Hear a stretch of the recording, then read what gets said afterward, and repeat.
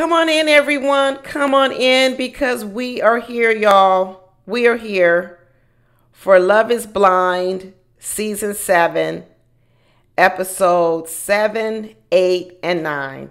All of them, y'all. The second set, I'm doing them all at one time. I originally was only going to do one episode. Then I was like, okay, let me watch the second episode. And once I watched the second episode, I just had to watch the third one. Because so much was going on, y'all. So much was going on. What a shocker. What a shocker. I'm overwhelmed, y'all. I'm overwhelmed. As you can see, as everybody can see, I'm in my pajamas. I'm in my pajamas because I should be like a lot of these women. I can't get out of bed. So I said, you know what? I'm just going to do this video in my pajamas because that's how I'm feeling right now. Like I don't want to get out of my pajamas because what a letdown. I'm so mad at Love is Blind. I am so mad at Love is Blind.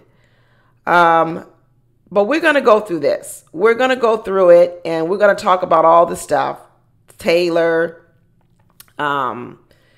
Ashley, not Taylor. Taylor's doing well. Tyler, Ashley, Ramses, Marissa's mama, Hannah and Nick, old boy over there, Steven, and Monica.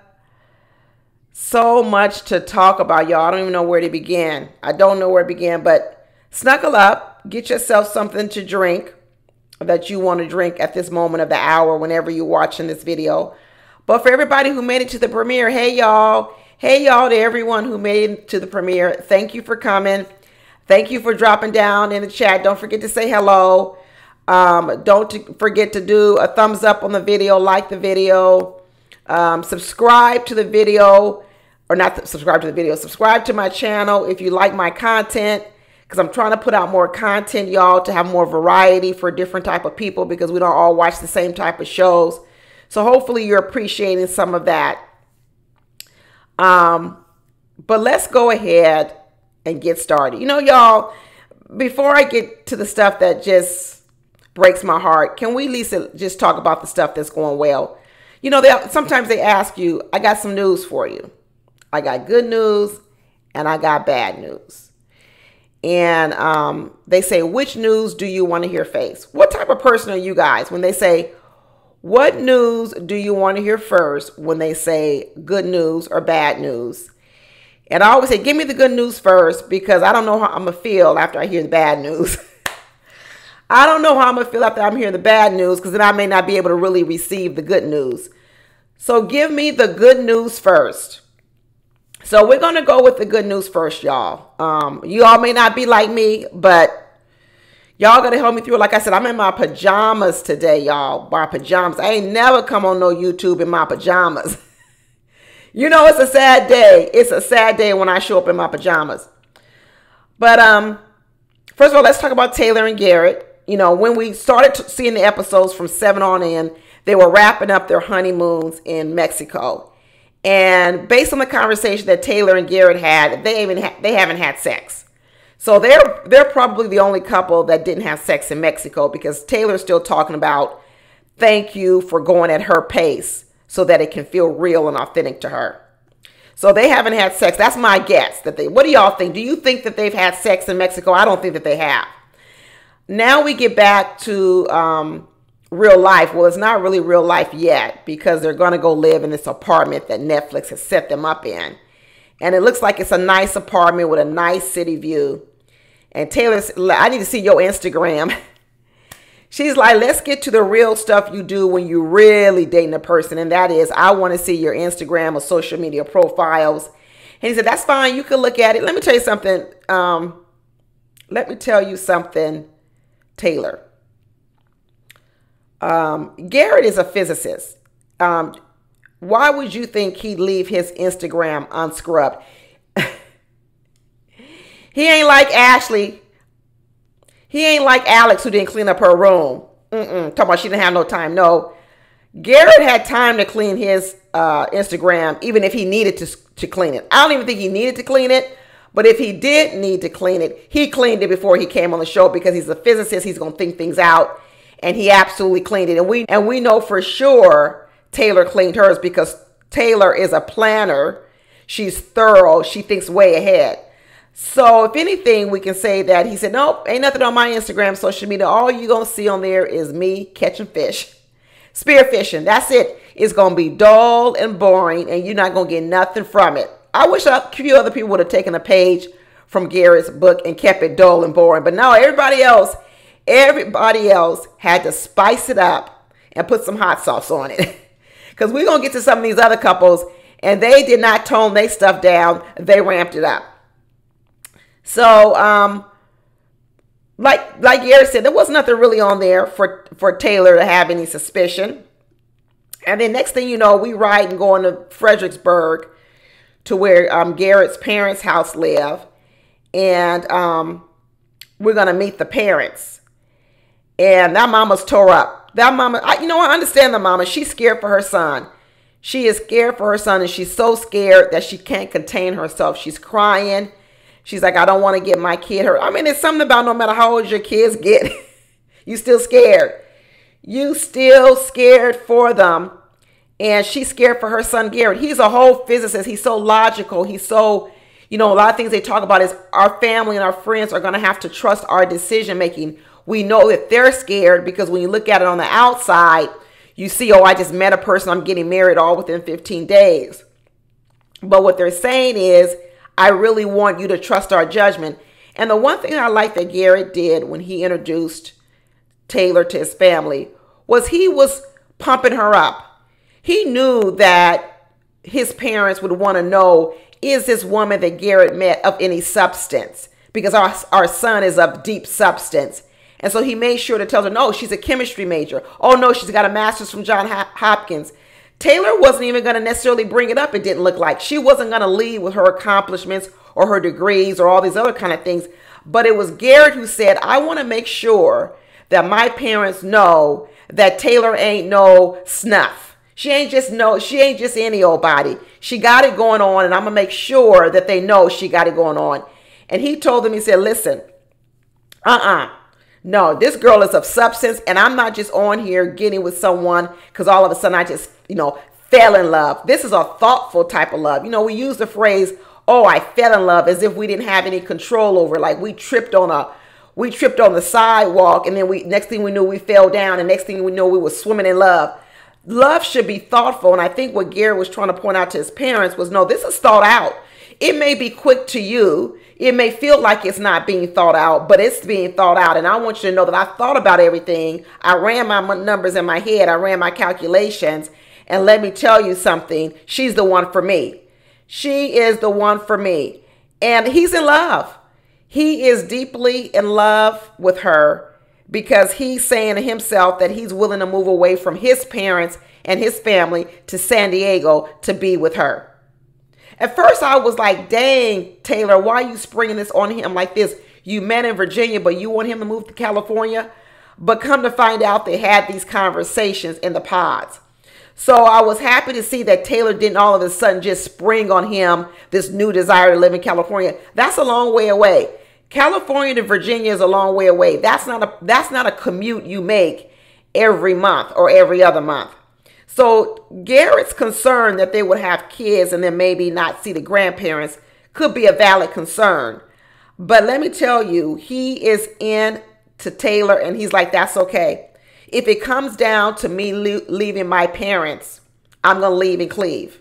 I'm going to leave and cleave. I'm going to leave my parents. I'm going to cleave to my wife and start our new family and start new things. And oftentimes that's what you find here in California. I was born and raised in California, but there are a lot of people who move to California. And so what you tend to find in California, you find a lot of the Garretts of the world.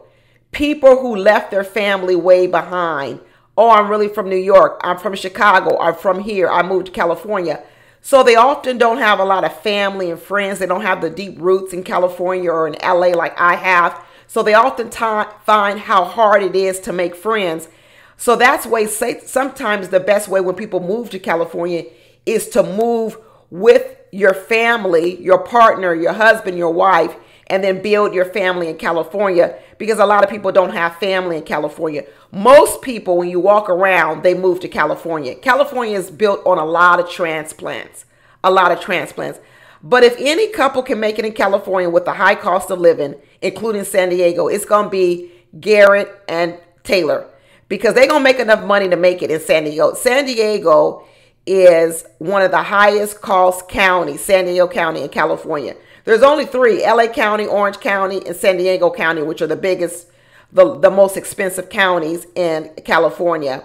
And it is as expensive as, you know, New York or Boston or places like that. So, but you know what? You could tell he's into Taylor because he's decided he's going to move. He's okay with it. He's okay raising kids there. But that mama of Garrett's was tore up. She was tore up. And I know she ain't taking the news well that he's thinking of moving to San Diego, because he said he didn't really want to share the private conversations he's had with his mother to Taylor, because he doesn't want Taylor to get the impression that the parents don't like Taylor.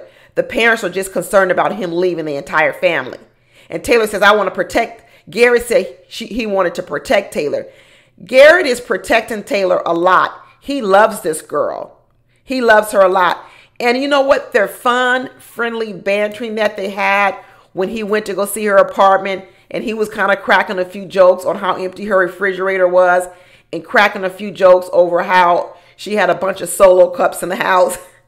I thought it was really funny, but it also makes me double down on who I think Taylor is. I think Taylor is going to have to get out of her shell of being a little bit, she's definitely going to have to get more into the nurturing. She's going to have to tap into her nurturing side a little bit more. She talked a lot about her independence this season, about why she wanted to delay having children. And we see a lot of independence in her. We see a lot of living alone. She doesn't look like she was that much a person who likes to cook, or she doesn't look like she wants to have too much of that kind of stuff, which is okay, because I don't think that Garrett is this traditional person. I think he's more progressive. It looks like he owns his own company. He talked about he can move and they can buy him out. He got a lot going on, and he says they both have a lot busy schedule, and I think he likes that about Taylor. But inevitably, I know Taylor probably doesn't see it now.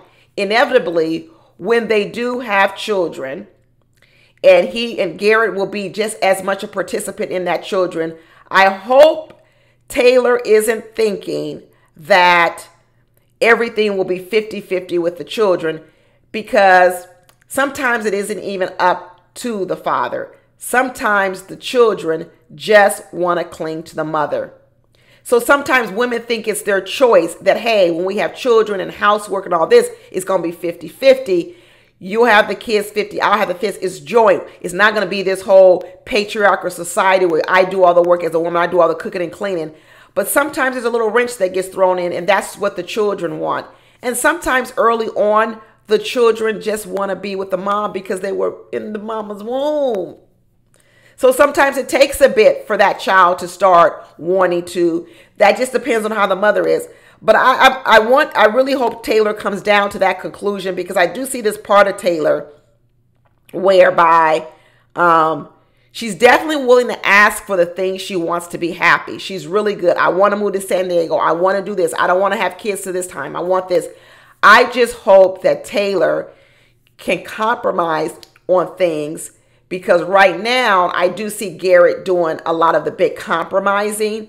And it's so ironic, because initially I thought that Garrett was not going to be that guy, and here he is turning out to be that guy. I really, really love this situation. And what else I liked about them, be honest with you, was when the whole thing dropped with Monica and Steven, and how not only was Taylor consoling Monica, Garrett came along and helped console Monica too. I really, really loved it. And I really, really, really love that about them. I'm just high on these two. I'm really, really high on these two. I hope they make it. I hope the meeting with Taylor's mom goes well. She looks like she might be a little bit of a hard nose, but I hope she can stand up to her mother. I hope that she'll be able to stand up to her mother. And I think it's still going to be a yes. I'm still going with a yes for these two. I feel very, very confident that it's going to be a yes. In the high percentage marks, I feel like this is going to be a yes. I feel like any reservations that they might have is not going to be enough to tell them no. They're going to go for it. They're going to do it. And they're going to try to work through their problems as they go along. I don't see why not. I don't see enough red flags with these two for them to say no. And so I'm going to go say yes. Yes, it's going to be a yes. Now, like I said, I was giving kudos to Garrett and Taylor, how they consoled Monica. So let's talk a little bit about Monica and Steven. Good Lord. Good Lord. First of all, in episode 7, we started off Monica talking about all of these flowers. Get me flowers, get me flowers, get me flowers. I'm going to say this. I'm not a fan of Monica, and I'm definitely not a fan of Steven. But I'm not a fan of Monica. So when I say I'm in my pajamas and I'm torn up, I'm not really torn up over Monica and Steven. I'm not going to lie. I really don't care. Because I don't really, not only do I'm not really into either one of them individually, I'm not even into them as a couple. So it's almost like, oh, Monica and Steven broke up. Oh, okay. Whatever. Whatever, girl. Monica and Steven broke up. Because there's a part of me about both of them that I didn't like parts of their personality. And when in the beginning, Monica was really driving me crazy with this. I need to get you need to get me flowers. You need to get me flowers. You need to get me flowers. Actions speak louder than words. I mean, she was talking this stuff when they were still in Mexico. I mean, I don't know. Did she want flowers delivered to the room? What is Monica talking about with these flowers? It's like constantly over and over again. And then she says, you know what? I know I told you my love language were words of affirmation and acts of service, but it also want to give too. Well, girl, just say all of them are your love languages. Typically, when we talk about love language, we all like maybe a little bit of everything, but we typically frame it in what's your biggest one, what's your number one thing or your number two thing. In Monica's world, she wants all of it. She wants you to give her words of affirmation, which we know it. Like I said, she needs constant validation. She didn't want you to constantly do things for her. Get me water, get my slippers, do this for me, do that for me. Now she's on gifts. Give me some flowers every single day of my life. Monica, I really don't know who you're for, Monica. If I'm matchmaking out in the world, Monica, I don't know who's for you. Because any guy that falls at your feet and does everything you want and becomes like your slave, you'll probably be mad at him because he won't have the type of money that you want.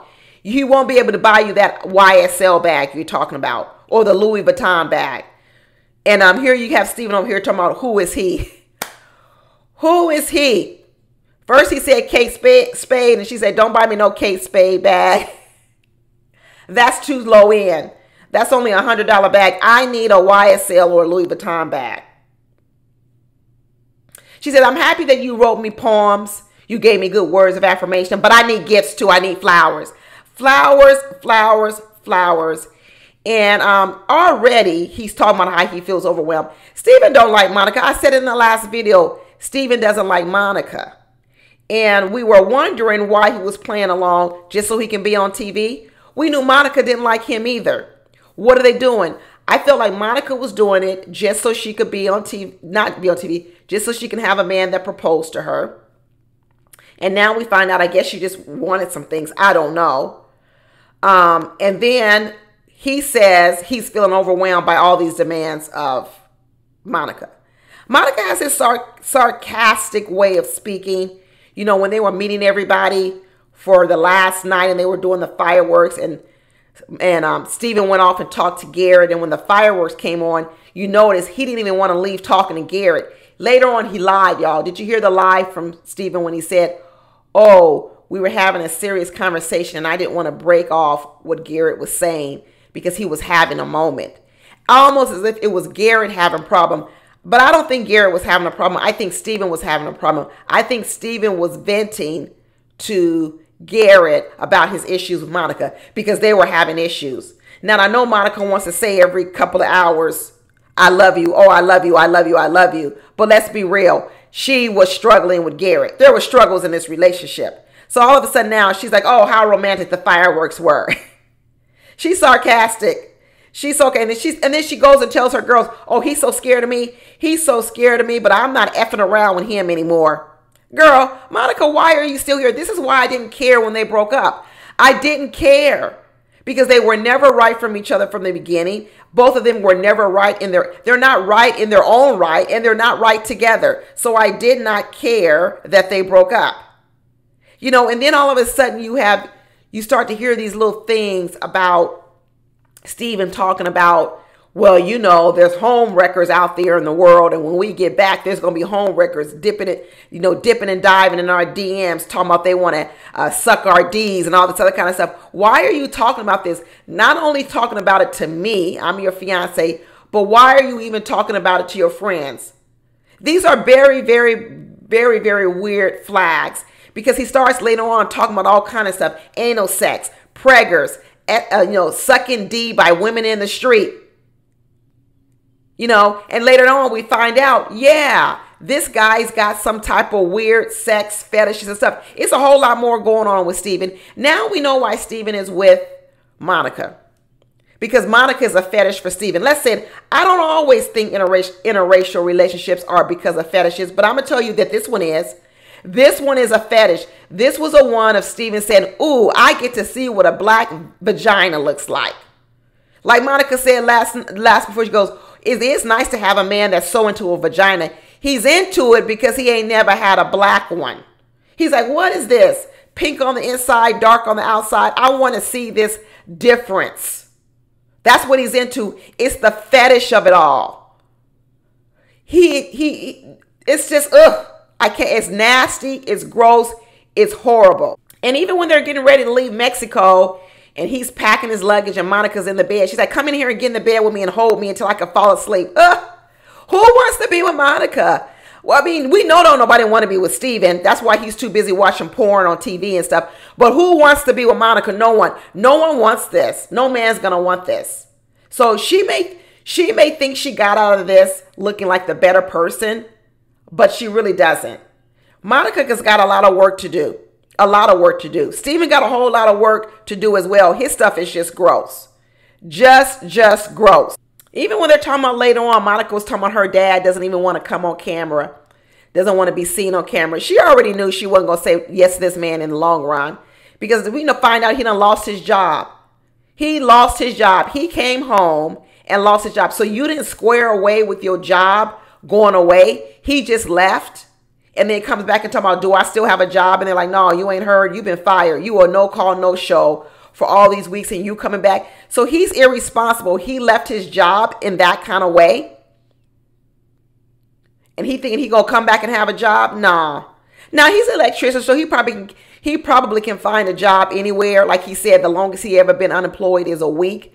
So he can easily find a job. But let me tell you, but after Monica found out he didn't have a job and he ain't watching fireworks and he ain't bringing flowers, Monica stopped sleeping with Stephen. And she said, I'm not sleeping with you because now I got reservations. The minute Stephen started backtracking on wanting to get married, Monica closed up the cookie shop. She closed it up. And she says, no, I'm not doing that anymore because I don't even know if you want to move forward in this marriage. And Stephen was like, that's fine. You ain't got to do it because I can sit over here and have phone sex and text some naked, sexy pictures and do all kind of stuff with women on the phone. And that's what he started doing.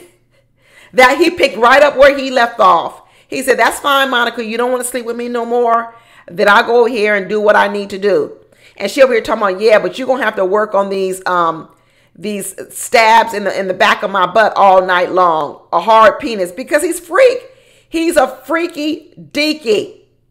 He got issues. He acts like he's a 14, 15-year-old boy. He's obsessed with the vagina, okay? He's absolutely obsessed, and one ain't going to be enough for him. One vagina for Stephen is not going to be enough. He going to need a lot of them, a whole lot of them. A black one, a white one, all different types of colors. Pink, brown, everything. I can't believe he said he went to a sleep center and that's where he was drunk texting. Wait a minute. A sleep center is where they go and evaluate you, I believe, for like sleep apnea. When you snore a lot, they measure your sleep patterns. So how could you show up to a sleep center where they're going to be hooking you up to machines and you come in intoxicated and drunk? Oh, one of them women's houses must have turned into a sleep center. He didn't even come home? Please. Please.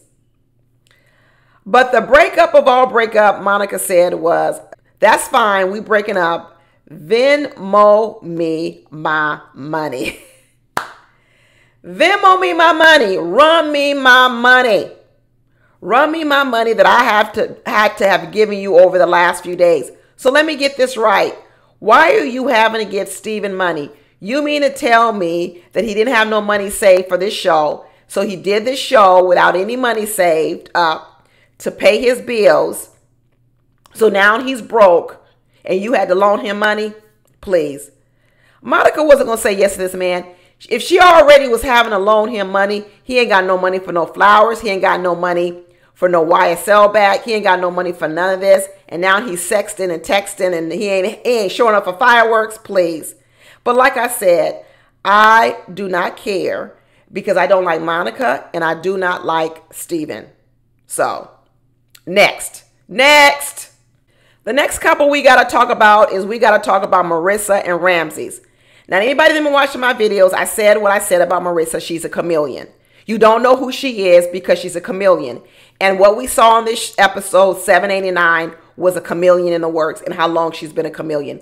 But now we know where it came from. That mama is hell on wheels. That mama is hell on wheels. So we know where it came from. But Marissa is absolutely a chameleon. And this is why she gets in trouble dating. Because Marissa wants to be a whole lot of things. And all the things she wants to be, she doesn't say who she is. And then she finds people that don't really want what she is. So Marissa is a Navy girl, like she says. She's a fun girl. So before they leave Mexico, they get to go out on the yacht, on the boat, have a good time. And they talk a lot about what their wedding is going to look like. She started calling Ramses. He's going to be a bridezilla. And then she goes, ooh, I mean a groomzilla. No, you got it right the first time. Because Marissa really does want to turn Ramsey into a bridezilla, a bride. That's who Marissa really wants to turn Ramsey into. Let me tell you, Marissa would make a horrible husband. I said it right, a horrible husband. Because when you think of like roles in a family, they're not traditional, but Marissa wants to be the role of the man.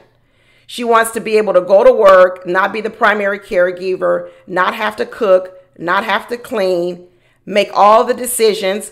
She wants her career to come first over the career of the man's. And then what she wants to do is she probably wants to also be able to flirt with other women or men. Just like people can accuse men of. These men who are protectors and providers and they have a lot of, or they have money or they're going to make money. They feel that they should have all these other liberties in the relationship because they are making the money. So they want the woman to cook, clean, raise the kids, follow whatever beliefs they have, follow them, follow their careers, right? And then they feel like they don't have any rules on them or whether or not they can flirt with other people. That's Marissa. Marissa would make for a horrible husband. She's that guy that a lot of women get rid of, but she don't even see that about herself. Anyway, let me keep going. So first of all, she says she want a wedding with all black on. I'm not saying nothing's wrong with it. I've gone to weddings where that was the theme, and I'm not saying anything was wrong with it. When it's at night and it's like a really late night wedding and the wedding doesn't start till like 8 o'clock or 9 o'clock, it can feel like a black tie affair, so it can have a thing to it. But if they're not getting married at night and they're getting married in the middle of the day, it does look a bit weird. It typically looks really nice when it's a night wedding. I've been to those. It is pretty. But she's pretty clear that she wants to play both the male and female roles. So what she tells Ramsey is, no, I want to control what we wear at the wedding. So in this role, I want to play the female where I get to pick what the wedding is. But the problem is you're picking a man who you want to be more like the female in the relationship. And now you're even taking away his female rights. You like, I want Ramsey to be the female, plus I want him to hang a TV and fix stuff. Girl, you want the whole thing. We come to find out, yes. Marissa probably needs to be with like someone who goes both ways, like a bisexual person, because she loves the male and female all in one. she's attracted to male, female roles all in one person. And as they start talking about this wedding even more and more, you start to hear a bit about what her beliefs are. But I guess Marissa lives in Baltimore, and this whole thing is taking place in DC. So right now she's having to commute 2 hours to get to where they're staying in the apartment. 2 hours is a long time. A 2-hour commute, 4 hours on the road every single day. And she's like, I can't do this. You're gonna need to end up moving to Baltimore. There you go. Move for my career. Ain't nothing wrong with it. It's nothing wrong with it. I'm just trying to point out to you that Marissa is the man. She's a husband. She wants to talk about a patriarchal society. This is what's so ironic about Marissa. She wants to beat down a patriarchal society, that I don't like a society where the man is in charge and in control. But really what Marissa is creating is she's creating the exact same dynamics, but she's in control. So the very thing she's complaining about men like to do, move for my career, move for me, she's doing it, but she's just a woman. What difference does it make? What difference does it make, Marissa? You're actually going along with the same things you fight against. You're becoming that same person. Just because you're a woman and you do it doesn't make it any better. But anyway, he says, you know what, can you cook? He says he can cook. She's like, good, because I don't really like to cook. And then they have these little noodles, and she's talking about, oh, these noodles sure are hard. They're al dente. He goes, is that how you pronounce it? She goes, yeah, al dente. Girl, that's not how you pronounce it. It's not called al dente. It's al dente. It's not al dente. Woo! This girl, I tell you, now she's running around acting like she knows everything, and she doesn't. Once again, another trait of a man who makes a bad husband, a man who thinks he knows everything and he doesn't. I'm telling you, she makes for a bad husband. And then she's like, yeah, and when we do get married, I want my efficient. She definitely can't be no male. Man, Marissa, what? How did you get here to you? I'm starting to believe you hate men, Marissa. But once again, when we get to that mama, we're going to be able to see why she may hate men so much. Because obviously that mama has kids by 5 different men. And some of these views also came from that mama. So then Marissa said, yeah, not only do I not want a man to marry me, I don't even want no cis hetero. Girl. Why is Marissa out here pretending she's one person and she's a whole nother person? Why doesn't she just come out with all this stuff? Why doesn't she just tell people up front who she really, really is so she can find a person who will want to be with her? You know why? Because it's going to be hard to find a male who wants to be with Marissa. Marissa's going to need to go find maybe a female body person and then something else. I don't know. There's so many different definitions of who Marissa needs to be with, but I'm telling you, who she needs to be with is not a heterosexual. Let me just say this, because I don't know all these definitions out here anymore. There's so many of them. But what she doesn't need to be with is a male heterosexual. She needs something completely different. Maybe some of you down in there can tell me who she needs to be with. And now we start getting into some of this other stuff. I guess Marissa was part of the Mormon community at some point in time. And now that's a lot of part of where she has this, pushback on religion, because the Mormon community, it is a strong religion. They do govern a lot of parts of your life. So now oftentimes you do see people who've come out of the Mormon religion really revolt against the religion. But yet you also find people in the religion who find safety and comfort. I will mimic what she said when she said a lot of Mormon people are really nice and they're very giving. I do believe that, because I think that's also a really big cornerstone of their religion. Not only family, having lots of children for their reasons, but also giving, tithing. A lot of it is really embedded in their religion, and they have to really stick to it. And so I could see how maybe she felt confined by that. So maybe this is part of why she wants to rebel. So, Ramses over here talking about he was born in a church. And he was born in the church. He was in the ministry. And finally we find out that Ramses is from Venezuela. He was born in Venezuela, and there was of course we know there's a lot of strife in Venezuela, and then he moved here. I want to know when Ramses moved here. I think he was young when he moved here. I wonder if he moved here through like some type of asylum program, Because when they started getting into this whole military thing, I was just shocked by Ramses. I mean, I actually even had a problem with Ramses' conversation, especially given that I think Ramses might have come here in some sort of asylum type of thing. And the views that he was having, I'm going to tell you, against the United States. I understand that war, all our wars are not popular wars. I was not for all the wars that the United States had. But the conversation that Ramses was having with Maritza regarding her service in the military was disturbing to me. It was very disturbing to me. And what I can't understand is why Marissa would even want to be with Ramses. Like I said, a chameleon. A chameleon. How can you be with a man who hates something that was such a big part of your life and still is a big part of your life? Not only is he saying, oh, I could never go to the military. What he's saying is he kind of has a disdain for people who did go. He looks down on them. You know, I had a real problem with Ramses. I mean, I come from a family where people served in the military. My father served in the military, not his whole life, but he did like 4 years in the Army. So he was not a lifelong military person. I'm married to a man whose father served lifelong in the military, 35 years in the armed services. My husband is what do you call a military brat. You know, he was in the armed first. He lived all around the world. He traveled. And to hear Ramses speak the way he did bothered me. And it bothered me coming from a person who immigrated to the United States. That even further bothered me, that you want to talk about the United States, but yet you immigrated here and found a safe space. I understand that you can disagree with some of the politics of wars with the United States. That part I don't have a problem with. I probably would find common ground with Ramses. But the way that he talked bad about Marissa for even having joined the military, I thought was horrible. I thought it was horrible. I know a lot of people are going to disagree with me.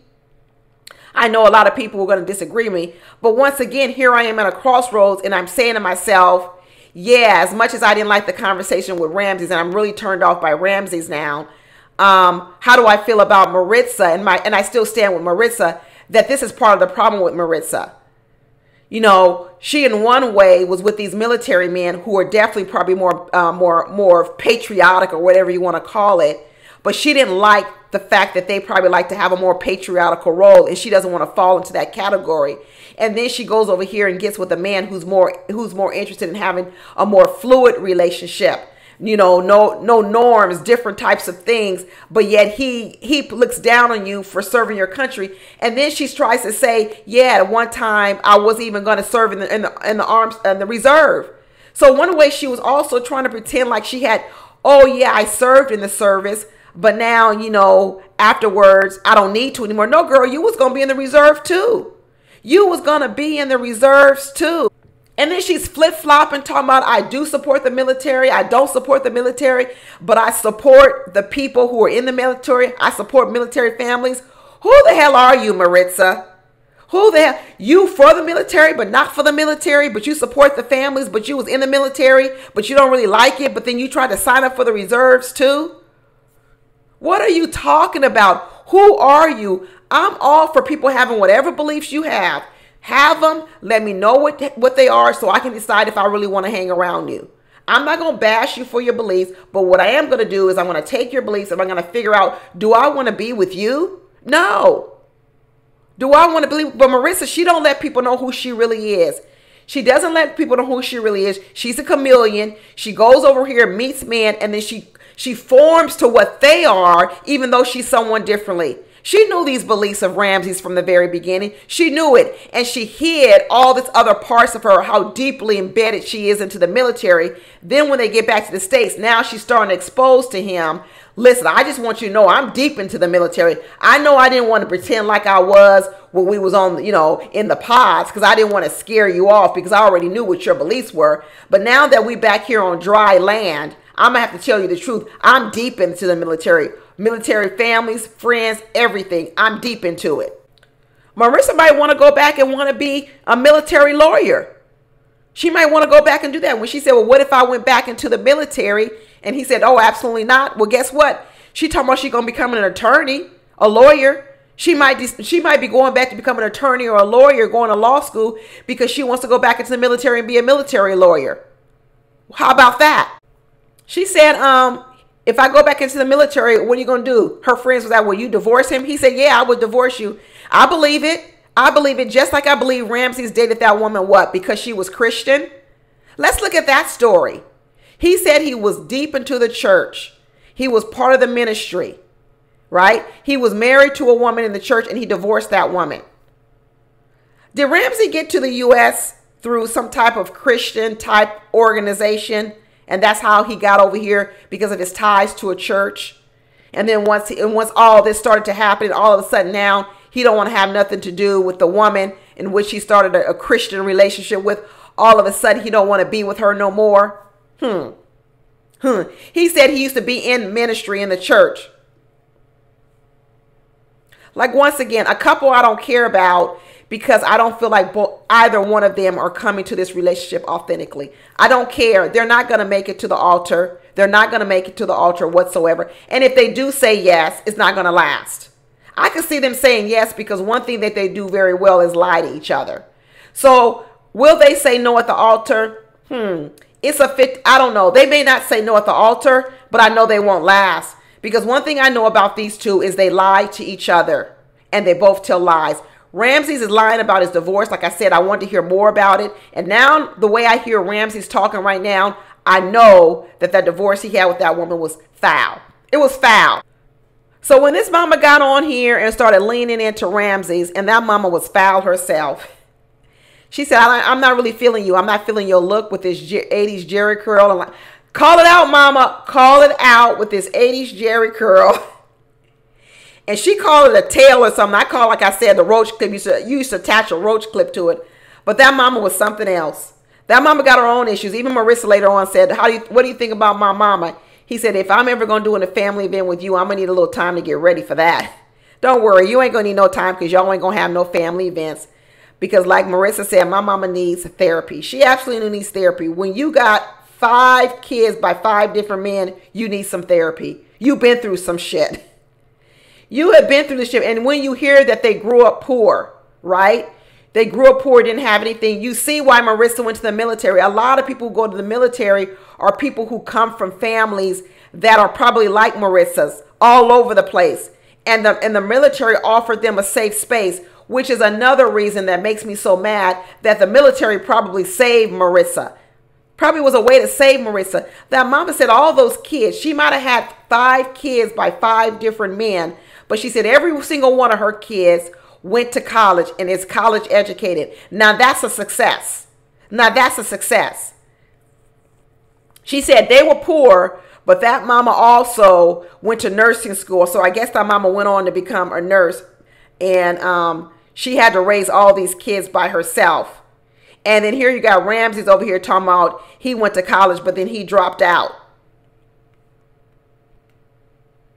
And that mom was like, I don't like what I'm hearing. So what you going to do? Rely upon her for all her money? Yeah, and all them government benefits. So let me tell you, you hate the military, but you're willing to sit up there and live off that government pension? Hell to the no. Hell to the no. You want to go to the VA for some medical care. I bet you want to do that. I bet you going to want the health care, Ramses, that's going to come from all that military service. I bet you going to want that pension. I bet you going to want that VA loan to get that house. I bet you going to take every perk you can from the military, Ramses. But then you're going to talk about the military like a dog. Hell to the no, no, no. But I see where Marissa's had to be a chameleon because his mama's off the chain. She called her own mother. She said, my mother thinks I'm evil. And that mama said, yeah, she can be a bitch. What? What kind of mother-daughter conversation is this? What kind of mother-daughter conversation is this? Marissa says her mama needs to go to therapy. So does Marissa. She need to go unpack all this stuff. This is a hot mess, y'all. This is a hot mess. And Marissa said, yeah, I am bossy. We know you bossy, girl. We know you are bossy. You want to be the groom? Please. I'm so done with Marissa and Ramses. I really am done. I know a lot of people like Marissa. I said from the very beginning, nah, I'm not with Marissa. I'm not for Marissa. And that mama said, well, you're going to need to get a prenup. And he was like, Marissa ain't even got no money yet, but she will have some. You're going to need to get a prenup. And he said, I don't mind getting a prenup. I know you don't mind getting no prenup. And sitting over there getting all them government benefits too. Ugh. Can't stand Ramses. I don't like him. I don't like Ramses. Ramses over here used that first woman for Christianity. Then he talked bad about God. Now he over here with Marissa trying to live up all her government benefits and talking bad about the military. He sure is willing to get all the perks, but then want to talk bad about it. I don't like him. I don't like him one bit. I can put Ramsey in the same bucket I put Steven over there. I know some of y'all don't believe it, but that's how I think. That's how I think. They over here having sex without no condom. They better put one on. Just like Marissa said, she not getting on no birth control. Absolutely not. Absolutely not. She gonna not get on no. You know why? Because she's just like the man in a relationship. How many women have been in a relationship with a man just like Ramsey saying, I don't want to wear no condom because I can't enjoy it. And what happens is the women have to bend and accommodate the man too. They have to be the one that goes on birth control because the man is saying they don't want to wear a condom. That's what Ramsey is saying. See, Ramsey is this mix, right? He want to pull the man card sometimes, and then other times he wants to pull the female card, and so does Marissa. She want to pull a man card, and then she want to pull a female card. And on this birth control stuff, Marissa want to pull the man card. The man card is, it's not my duty to do anything about birth control. That's your job as the female, and she putting the work on Ramses. These two, I really don't know who they should be with. I really don't know. Like I said, I don't know if it's heterosexual. I don't know. I'm not up on today's titles. You know, all these titles they got. They got so many of them. But he, she, they probably need to be with theys. Let me just say that. They probably don't need to be with he's or she's. They probably need to be with some theys. That's all I probably can say. Other than that, I don't know. I really don't know. And then we're going to move over here to Tim and Alex. And I really thought it was going to be the end last time. When episode 6 finished, y'all, I thought it was going to be the end. But we find out it was not the end. It wasn't the end. These two are still hanging tough. Tim came back. Tim came back. I guess I was wrong about Tim. I might have been wrong. I might have to admit that I was wrong about Tim and that he isn't as bad as I thought. That he is not as bad as I thought he was. But I guess we're not wrong about Alex because Alex is a hot mess. So he came back, he said, and what she said was, she didn't know that he would be all that upset with what went down in Mexico. Which tells me that whatever she did, she didn't think it was as big as what he said it was. The fact that she called him out his name, the fact that she put her hand on his mouth, tells us that in Alex's world, that's not that big of a deal. Because why should he be that upset about what I did? That tells me that there's something wrong with Alex. She doesn't even think what she did was that big of a deal because she doesn't think that his reaction to it should have been as big as what it was. Which means for her, calling someone out her name or putting her hand over someone's mouth is not that big of a deal. I mean, I'm trying to think of my own marriage. If I was reaching to put my hand over my husband's mouth, I guarantee you my husband would have caught my hand. He would have caught my hand. Ain't no way my hand would get that close to my husband. That would never even happen. So I don't even know how she got that far with Tim. I really don't even know how it happened. Maybe my husband just got good reflexes because I'm going to tell you. I don't know. How does that happen? But he said he want to keep exploring the relationship. He said he wants to continue to have her as her fiance. And hopefully, they can have a family. He wants to go on and meet her dad, which he goes on to do. It makes a very good impression. And they want to build a new bridge to start a new life together.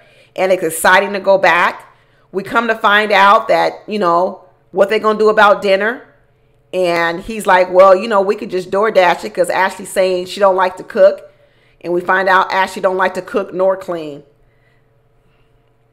I mean, some of these women these days, they're not even trying to do 50-50 on cleaning and cooking. I'm all for, breaking down the patriarchal roles in society.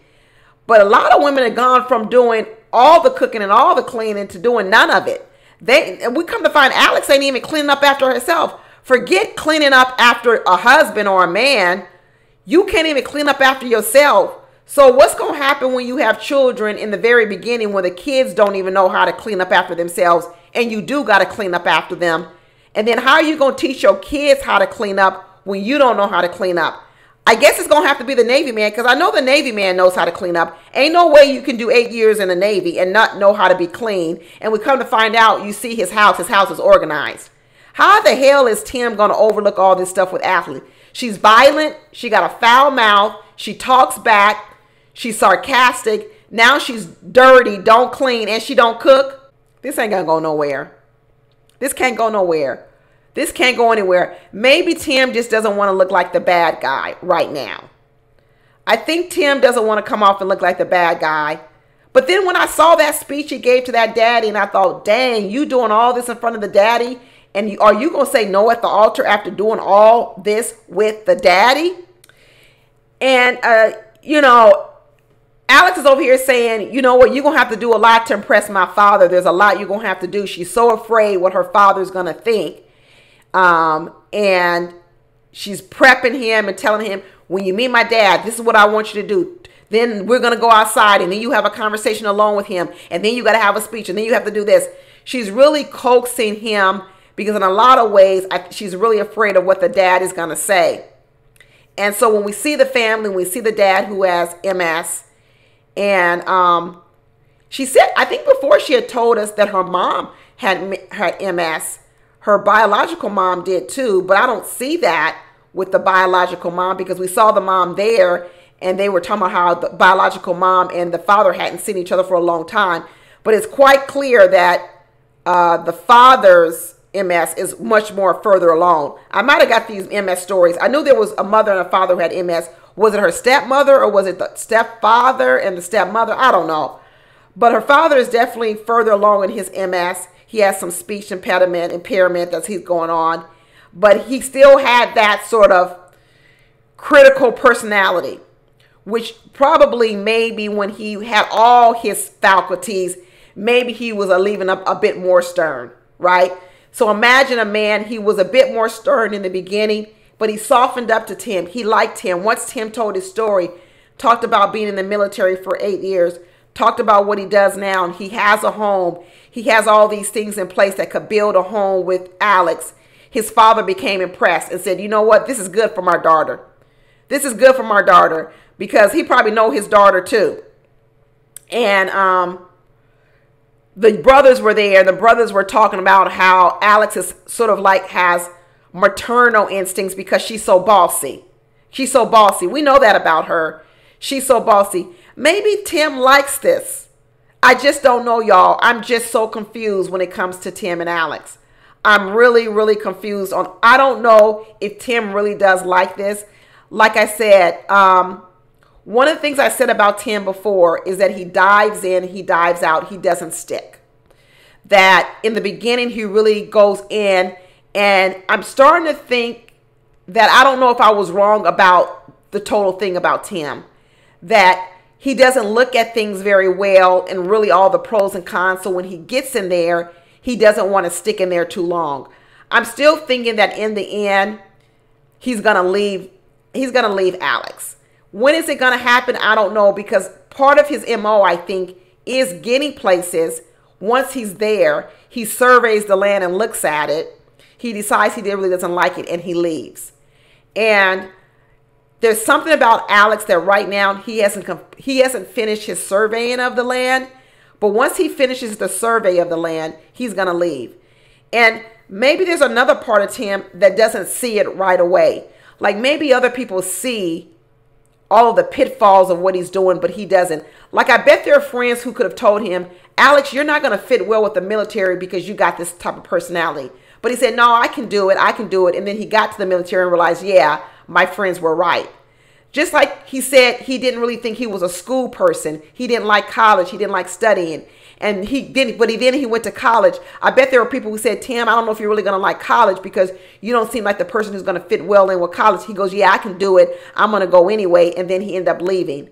I feel that with Alex. Like he's going to say, people are going to say, I don't really think Alex is the person for you. I'm saying it. Probably there are a lot of people out here saying, Alex, I don't think Tim, I don't think Alex is the woman for you. He's going to say, no, I think I can make it. I think it can work. He's going to go ahead with Alex, and then he's going to say, oh, yeah, she's not the woman for me. That's what I think is going to do, because it's pretty clear that these two shouldn't be together. For me, it's really clear that they shouldn't be together. And Alex needs some help. Alex is a hoarder. Alex is a hoarder. Now, she want to say that when she went back to that house and said, I was packing for this trip and I didn't have chances to put things away. No, girl. No, what you were trying to do is you were trying to clean up your apartment before you knew he'd come home and see it, but you didn't make it through it. And as far as you got was putting things in trash bags and leaving them in the house. She's a hoarder. She couldn't get rid of it.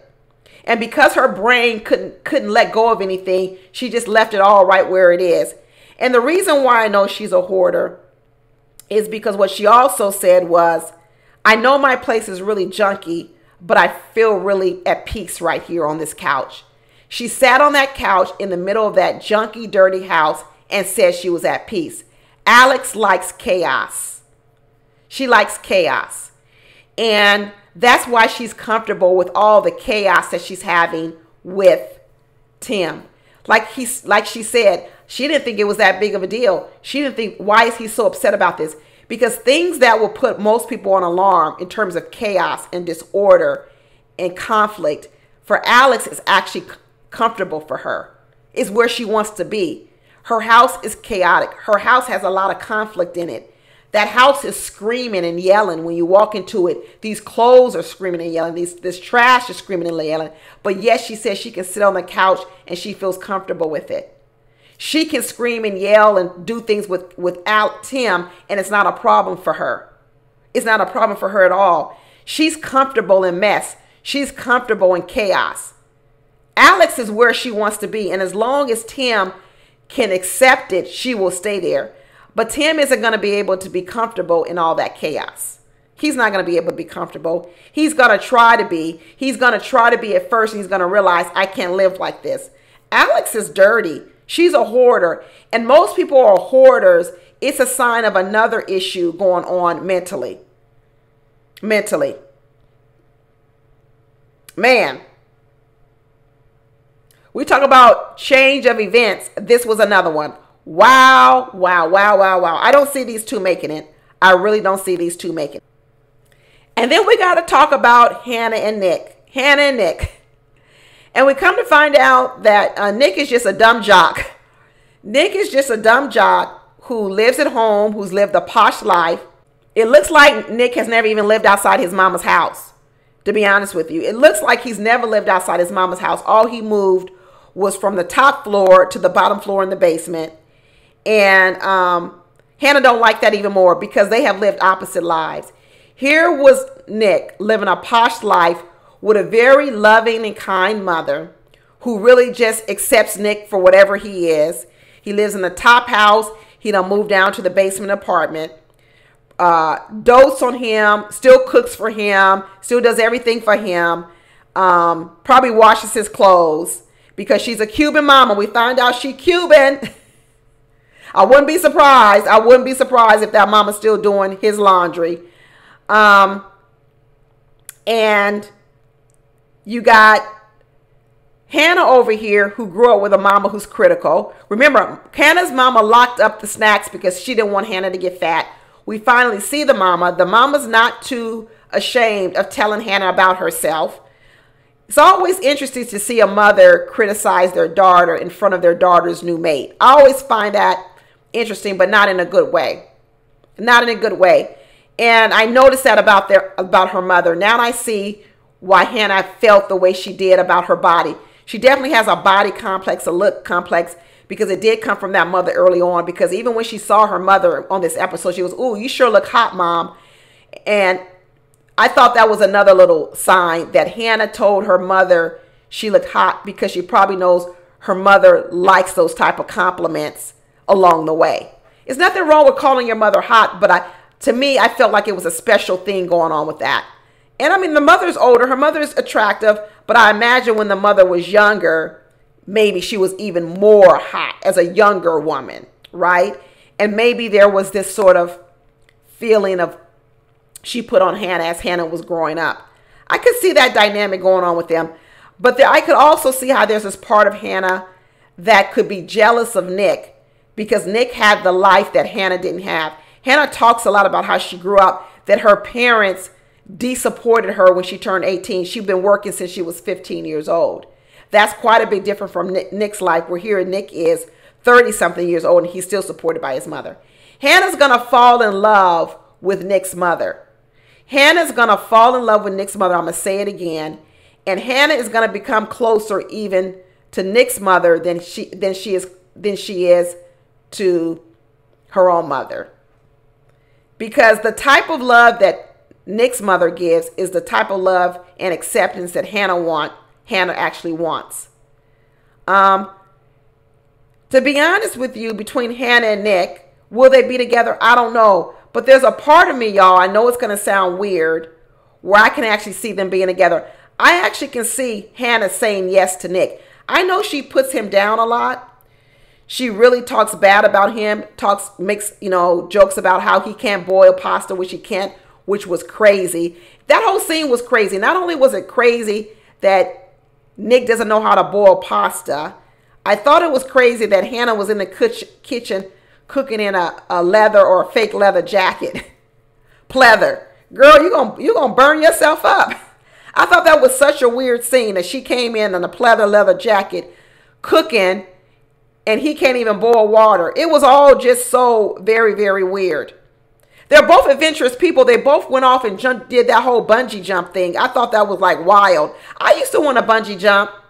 It used to be on my bucket list years ago. It ain't on there no more once I really talked to people who bungee jump, and they all said they would never do it again. After that, I was like, okay, that's good. I don't need to do it. They go, yeah, it was on my list. I did it, but it's something I'll never do again. Everyone said the same thing, and even on this one, Nick said he'll never do it. But the way that Hannah talks about Nick and tells Nick how she's smarter than him, she's more emotionally intelligent than him, she can do everything better than him. She loved to put this man down. She loved to put this man down. But secretly, I think she likes the role. Hannah likes to have the one-up on Nick because it makes her feel in control. She talks about him negatively. She starts talking about all these stocks of mine. You don't know what stocks are. You don't know what bonds are. I'm more financially savvy than you. This girl, she was putting him down a lot. But yet in another way, she wasn't saying she didn't want to be with him.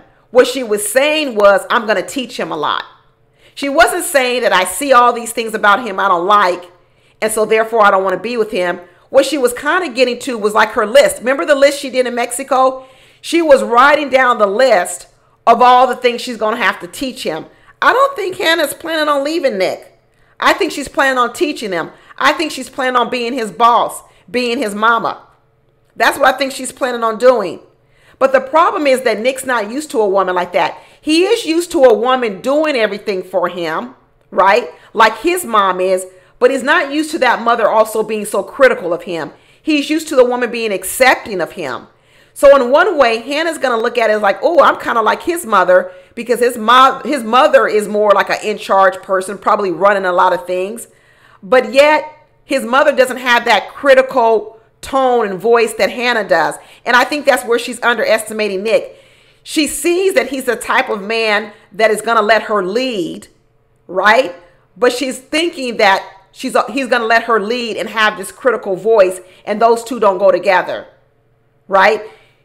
Nick probably wants a woman more like his mother who is willing to lead and take care of a lot of stuff, but also not be critical. Because even Nick's father said that the mother taught him a lot, which tells me that the mother's role in that family has been a leader in his family, but she's also nurturing. So a woman that is a leader, but is also very nurturing.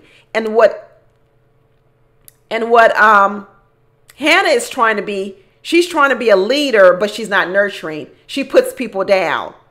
And that's not the same thing. When you started looking at Hannah cleaning that house, she done burned a whole tree with all that paper towel, cleaning everything with paper towels, the counter. She started talking about her cleaning schedule. I need you to take out the trash without me asking for it. Do your own laundry, do my laundry, vacuum every 2 weeks. No, vacuum every day. He talking about he only vacuum every 2 weeks.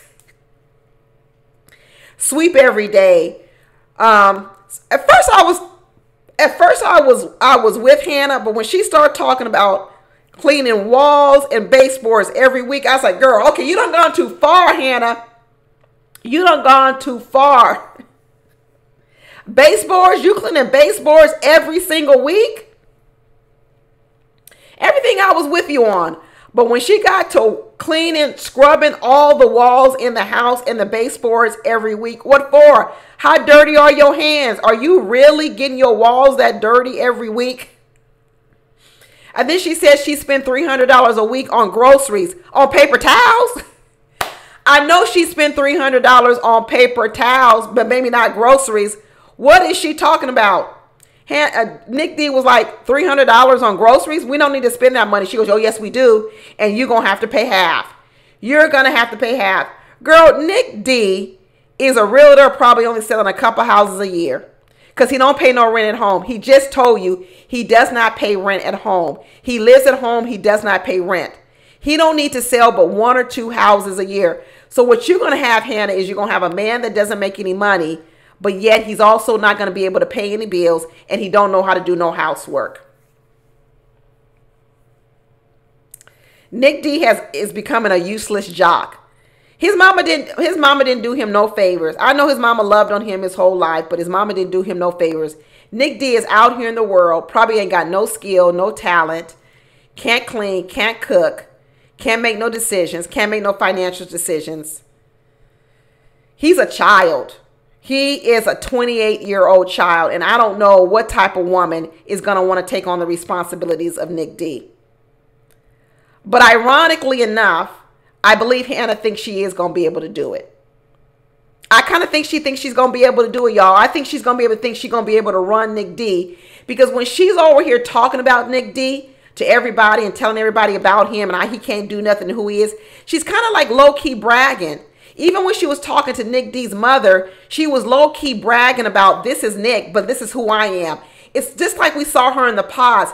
She does like to compete. She likes to elevate. She likes to be top dog. So most people would be mad at the position that she's in with Nick D. They wouldn't want a Nick D. But in a lot of ways, it makes Hannah feel better about herself. She can brag on herself. Just like she was saying how beautiful she is, how she's a 10. Now she's talking about how financially savvy she is, how clean she is. She think highly about herself. Even her brother had to say that is her problem. She can dish it, but she can't take you. She could talk about you like a dog, dish it out, but the minute you flip it on her, she can't take it.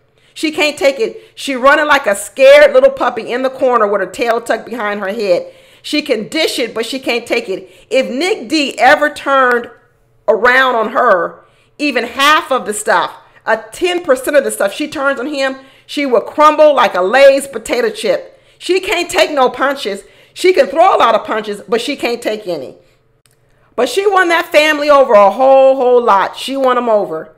That mama loved her. That daddy loved her. Everybody loved her. They saw at the end of that little dinner, they were like, we'll take you over Nick. And this ain't good long term.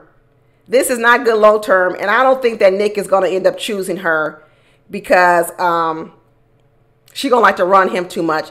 But I actually can see Hannah saying yes to Nick.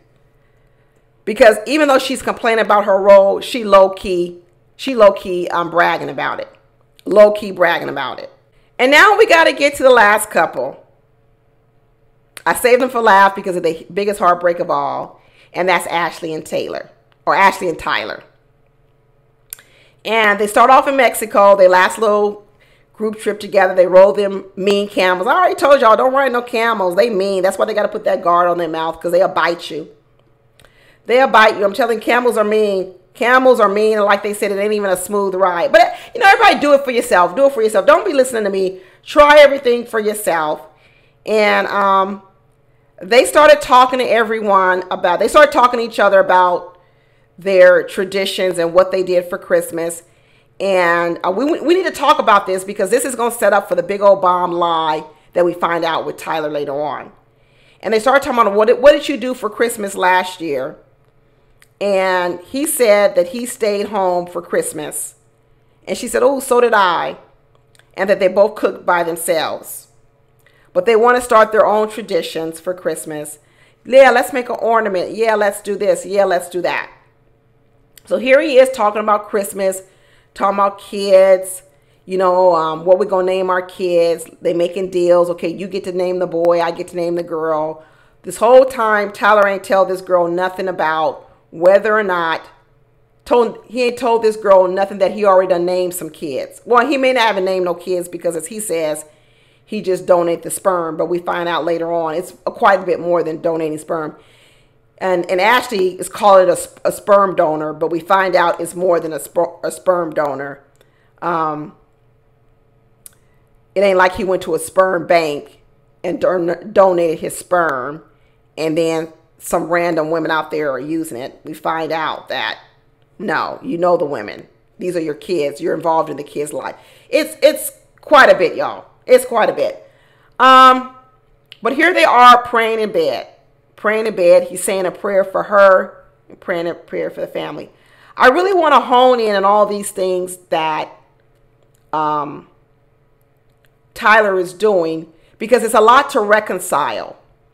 Because what we're going to find out and what we know now is that Tyler has told a really big lie over here. A really big lie.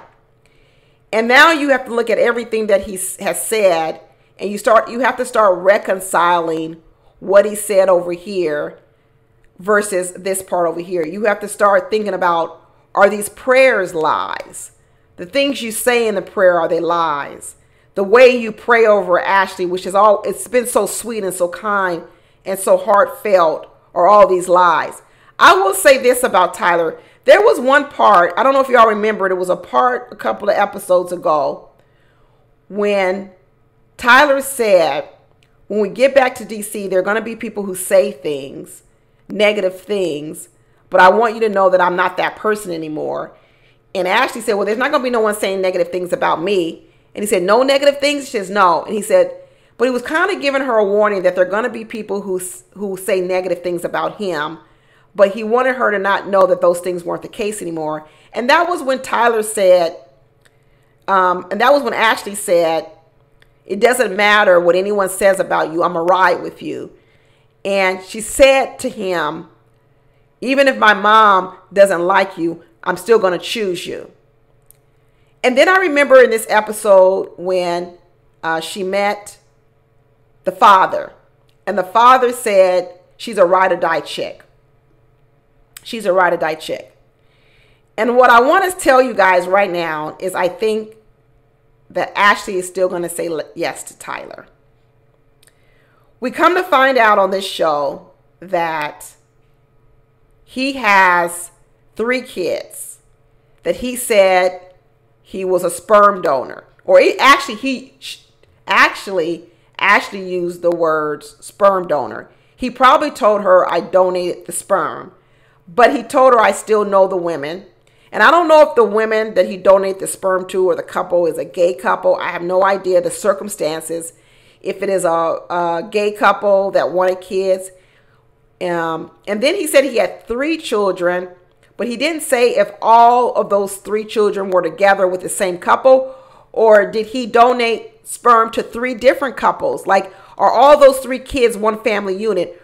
Or are there one kid over here, one kid over here, one kid over here? Or is it 2 over here, 1 over here? We still don't know that. Like Ashley said, we ain't seen no paperwork. We don't know all the circumstances surrounded around it. But we know that he lied about it and he hid it from Ashley from the very beginning. In a lot of worlds, what we say is what he did was he love bombed Ashley. Because he did move fast. He did everything right. It was just so perfect and wonderful. And I just loved them as a couple. I really, really wanted them to work out. And he made her fall in love with him. And he waited to hold the biggest bomb to later, which is, I got these 3 kids. And now he's a big fat liar. But I want to go back before the lie, y'all. Because I want to know, who is Tyler?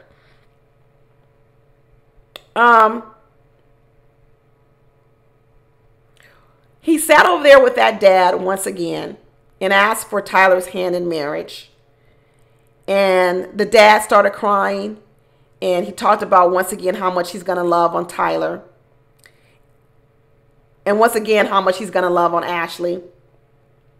And the father telling her that she's the total package. She's brain, she's beauty, she's everything. And right now, we also find out they're not even using protection. Another couple not using protection. I don't know what method they're using, the pull-out method, because even Ashley said she doesn't want to get pregnant before marriage, and they need to be careful because obviously they're not using condoms, and they must be using the pull-out method. But we also find out that what made Tyler do this with these women. So I need y'all to go back to in the mindset of a man who is single with no children, who says, I'm willing to give my sperm to these people. A woman, maybe it's one woman or two women. We don't know, because we still don't know how many women have his sperm. He's got 3 kids, but is that 3 women? What made him do this? I think it was something that he did without a lot of thought. One thing that I do believe with Tyler is that he's a person who wears his heart on his sleeve. The part that I still believe about Tyler is he's a very emotional person, that he moves with his emotions, and that he may be a person that moves with his emotions very fast, because he fell in love with Ashley very fast, which means his emotions rule him a lot. So here's a man that before he had children, before he donated his sperm, someone had to come to him or give him the story that, hey, we want to have children, but we don't have a male for any sperm. And they had to tug on his heartstrings. And so what they did was they tugged on those emotional parts of him, and he decided, I'll give you my sperm. Why did he do that? Why would a man agree to do that? Because we're not talking about the traditional way you donate sperm, where now you don't have anything to do with the children. Because he's such an emotional person, I don't think Tyler ever wanted to be the person who gives the sperm and not to have anything to do with the children, because I think Tyler is a very emotional being. I think he knew that once I give my sperm, I'm going to want to be involved in the children's life. That's what I think. I think that he probably did want to have children, and maybe he couldn't find the woman he wanted to have children with, and he looked at this as a way to have family that he didn't have. Tyler talks a lot about not having family, and I think what he looked at this was in the beginning was he wanted family so bad, but yet he didn't have the woman, that what he did was he created this family. If you look at it, he does a lot what even some women will do. Some women will say, I couldn't find the man that I wanted to marry, but I wanted a child. So what I did was I just got pregnant by a man. I know y'all don't want to look at it this way, but there are a lot of women who want children who haven't found a man. And what they do is they go out and they just have a baby by a man. And later on, they call that man a sperm donor, because what they wanted was the baby. What they wanted was a family. They wanted their own family, and they got it through that child. And it wasn't so much about the woman. It wasn't so much about the man. What you have is Tyler, who's a very emotional person who I suspect wanted a family very bad. And what he decided to do was to do what a lot of women do. He decided to have a baby with women so he could have a family. That's why he's still in those kids' lives, because that's really what he wanted. He wanted a family. And for him, he probably felt that was the safest way to have babies, because at least I'm not having a baby with a woman who I'm now going to have all these complete responsibility, because it's a different situation. It's a different situation between having a baby with a woman, knowing you really don't want to be with her, versus saying, if I have it with a woman, a gay couple, there could be a different dynamic. Tyler wanted a family. So when he did this sperm donation to these women or women, the woman or women, he did it purposely to have children. This is why I think that Ashley's going to stay with Tyler, because when we finally saw the scene with it dropping on him, I could already see that Ashley was working her way through it. She's overlooking the lie he told, because he did tell a lie. He told a lie. He didn't tell her. But in the context of lying about children, a lot of people do it. A lot of people meet people and they don't tell each other that they've got children. I know that there are women listening to me right now that they didn't find out about a man's children until 2 or 3 months into a relationship. And then even once they found out, they still stayed with him. And this is all moving really fast. I think it was foul that Tyler did it. I think it was heartbreaking that he did it. But I'm trying to keep my rational head together here and not get too caught up in just the lie, because the lie itself is horrible. It makes me think, what else did you lie about? It is definitely reason to pause for Ashley. So I don't know if she will say yes to Tyler, but I'm thinking that she will. When Ashley came back and they're sitting on that couch, one thing I noticed is Ashley still had her ring on. And Ashley she was upset and she was hurt and she was crying, but she didn't take that ring off. She didn't give it back to him. In the end, she hugged him and told him that she loved him. And what she was also asking for was for more information. The fact that she was asking for more information says she was still open. She didn't close the door. And what she's going to say is to herself, this man has everything that I want. He's everything I ever wanted in a man, because that's what we saw. But he lied to me about these children, and he actually has 3 children. And what he really is in the world is he's a man that has 3 kids, just like if he were a man that was divorced with 3 children. That's who he is. He did not say that's who he is in the world, but who he really is. It doesn't really matter if he had the children with, a gay couple or what. He's really just a man that has 3 children. And women meet men out here in the world all the time that have 3 children. And what Ashley's going to say to herself is, here's a man that has 3 children, but is he like a man that has 3 children with an ex-wife, or a man that has 3 children with 3 baby mamas? She's going to say, in a little bit of a kind of way, this is a better deal for me. If I have to date a man with children, which we don't even know if Ashley is used to dating men with children. If I have to date a man with children, is this a scenario where I would like the most? Because in a lot of ways, I'm not going to have no baby mama drama. And in a lot of ways, I get to see how he shows up in the world as a father right now. And for what we see out here in the blogs, I've seen a couple of the blogs, he's an active father. He's an active father in these children's lives, and that's going to be endearing to Ashley. Even Ashley said in her own words, it's not so much about the kids and that you donated sperm. That in and of itself is admirable. She actually admires what he did. And I believe that once he starts telling his real story of why he did it in the first place, why he really did in the first place. And I think it was because he was lonely and he wanted a family, and he did exactly what a lot of women do, is they create a family for themselves, even though they're not married to the people. I think Ashley's going to view him differently. And then she's gonna rationalize the reason he didn't tell her, and he's gonna tell her the reason why I didn't tell you is because I knew that if I told you, you wouldn't have been with me. It's a lie that made her fall in love with him. It really is a lie. It really is a lie. And she's gonna have to figure out, well, is this symptomatic of all the lies you would tell me going forward? Because this is a big, big lie. Is this a sign that you're a liar in general? Or is this a lie because you just lied to me because you knew I would say no to you and you really wanted this? Right? You really wanted this. He's no different than a lot of people who lie about having children or decide to tell men or women about their children later on in the relationship. Typically, women can't hide their children because they have the children all the time. Men hide children all the time. So let's not try to pretend men don't hide children out here in the world, people. Let's not try to pretend that. Tyler's moving like a lot of men move. Let's be honest about that. I'm very shook on this. I'm very, very shook, y'all. But right now, I'm going to go ahead and watch these other episodes. I don't know how many more episodes we have left.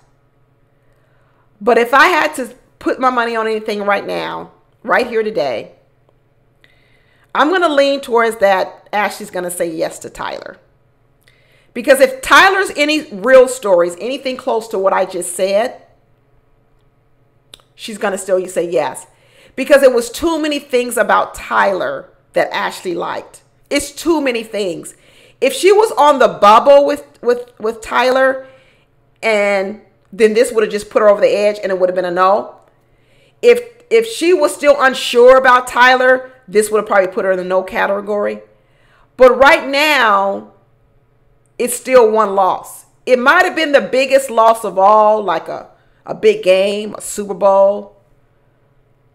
But I think that they were really in love. I think they are really in love. I don't think it was fake. And I think Ashley represents what Tyler has really wanted all along, is a family. And when he was sitting there and he was lying to her, and he was lying to her about having kids, even though he had kids, in his mind, he wasn't really lying, because what he was describing was the life he really wants. And even though he already has children, he doesn't get to do all those other things that you do with a family. And he didn't say that, though. But what I think he was realized when he had these children was that once he had children with these women, you know, the couples that can have children, he started to realize that, no, even though I had these children with you, I still want the family unit now. It's just like a woman who has a child with a man. I have a child. I got what I wanted, but now I want the family unit. And the family unit he wants is, I want the children again, but I want it with Ashley. I want the wife. I want the kids. I want the whole thing. It's no more that I just want the child. I do want the husband. I do want the wife. And I think in Tyler's mind, when he was sitting there and lying all this time, and he was dreaming about the life he would have with Ashley, in his mind, he really was describing a completely different life. Because although he has children, it's not the life he's saying he wants with Ashley, but he lied about it. He lied about it. But I think once they get behind closed doors and they talk about it, and if Tyler explains it to Ashley the way I'm talking about it right here, and she really hears about it, I think she's going to forgive the lie and she's going to move forward. And she's going to reframe it in her head. I know I got an unpopular opinion. But that's what I see happening. But we'll see, y'all. But anyway, that's it, y'all. That's all we got. Don't forget to like the video. Don't forget to subscribe. And don't forget to drop a comment down in the comment section. And I will talk to you later. Bye.